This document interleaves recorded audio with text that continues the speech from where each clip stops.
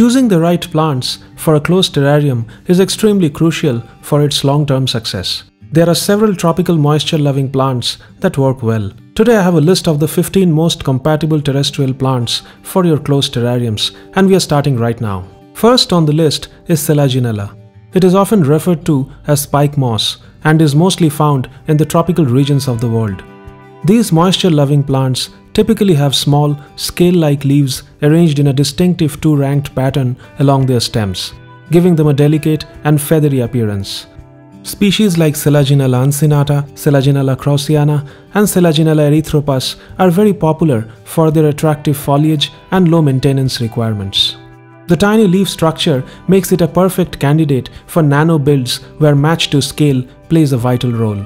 These plants are easily grown from cuttings and can be used as a foreground or mid-ground plant. Paeonia repens, often referred to as the watermelon begonia or rainbow vine, has become the plant of choice for closed terrariums. Native to Southeast Asia, this plant is admired for its striking leaves, which are typically small, oval-shaped, and range in color from vibrant greens to deep purples and reds. This low-demand plant enjoys a humid environment and is one of the hardiest plants in my experience, with a failure rate of almost 0. I have a dedicated video on Paeonia repens, and I will leave a link in the description if you would like to go and check it out.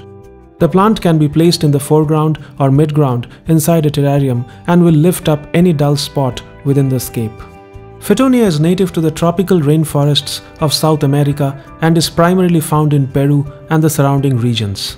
The leaves are generally small, elliptical, and feature a network of contrasting veins, often in shades of white, pink, or red, against a backdrop of deep green.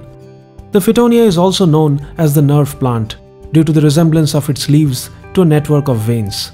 This plant demands higher humidity levels, which mimics its natural rainforest habitat. This makes it an ideal closed terrarium plant. Fittonias can be planted as stem cuttings in a terrarium and will root itself in no time. Fittonias are usually planted in the mid-ground to add a pop of color to the overall design. Ferns are a group of epiphytic plants that mostly grow in tropical climates. They are characterized by their feather-like fronds, which can be finely divided or leathery depending on the species. Ferns are non-flowering plants and reproduce via spores typically found on the undersides of their fronds. The world of ferns is incredibly diverse, with thousands of species. Some of the common varieties are green fantasy fern, Boston fern, Dallas fern, and rabbit's foot fern. All of these can be grown successfully in terrariums and vivariums. Ferns are a popular choice among terrarium hobbyists due to their love for humidity and low light conditions.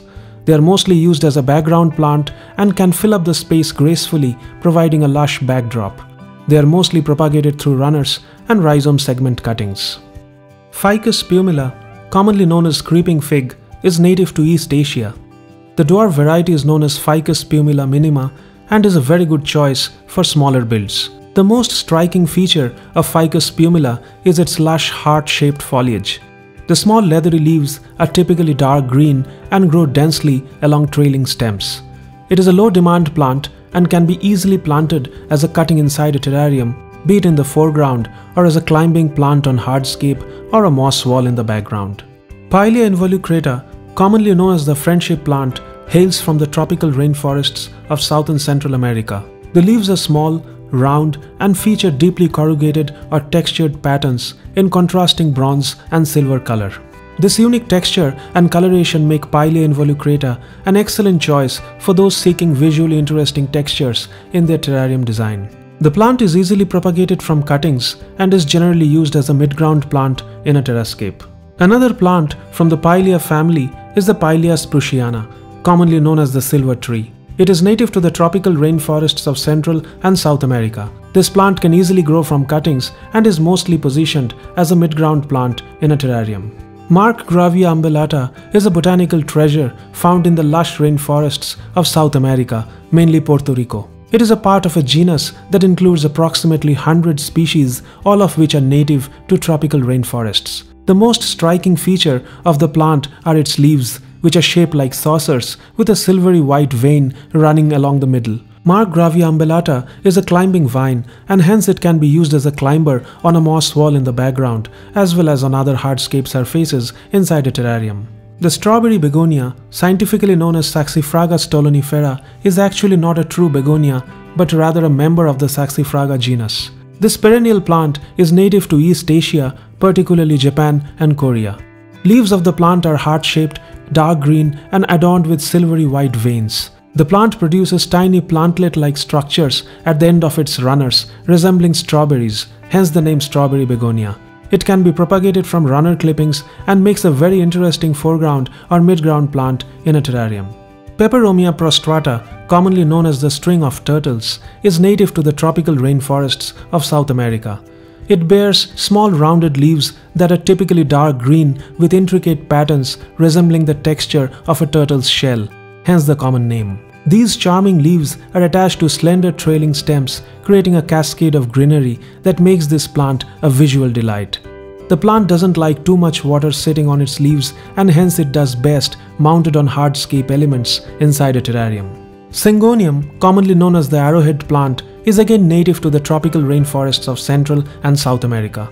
The leaves are typically arrowhead shaped, although they can vary in size and color depending on the variety. Common leaf colors range from vibrant green to shades of pink and red.